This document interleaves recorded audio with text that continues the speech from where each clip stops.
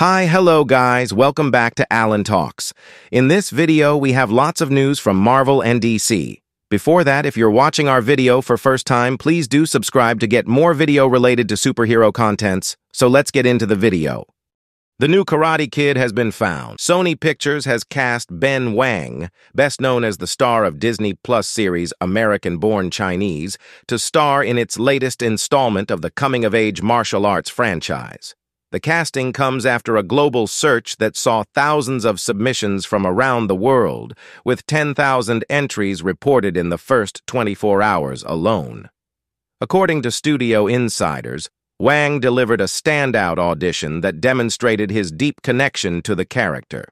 It also helped that he is fluent in Mandarin and highly skilled across many forms of martial arts, including karate, Wing Chun, Kung Fu, Gumdo, Kempo, and Taekwondo.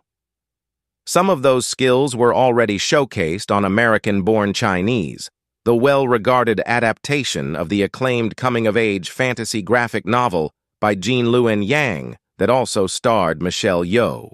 The new Karate Kid will have Jackie Chan and Ralph Macchio reprising their iconic characters from previous Karate Kid films.